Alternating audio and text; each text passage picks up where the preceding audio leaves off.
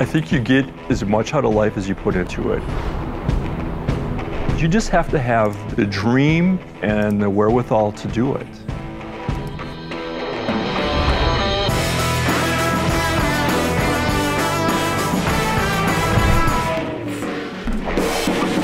I chose that I wanted to do for the rest of my working career something I really, really wanted to do.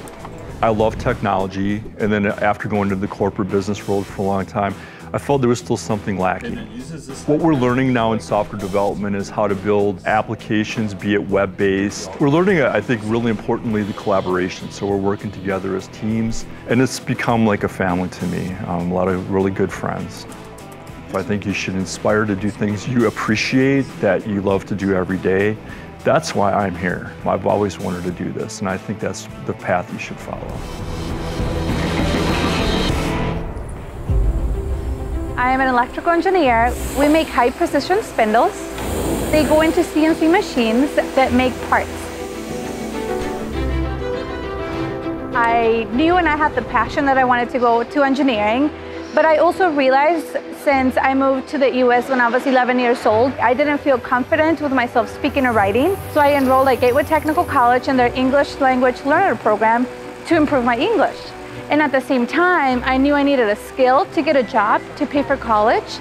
So I decided to go and get a barber and cosmetology in the same college. At work, I could see the electrical engineers doing really awesome things. And as an electrical engineer technician, I knew I was capable of doing, but I didn't really have the knowledge to.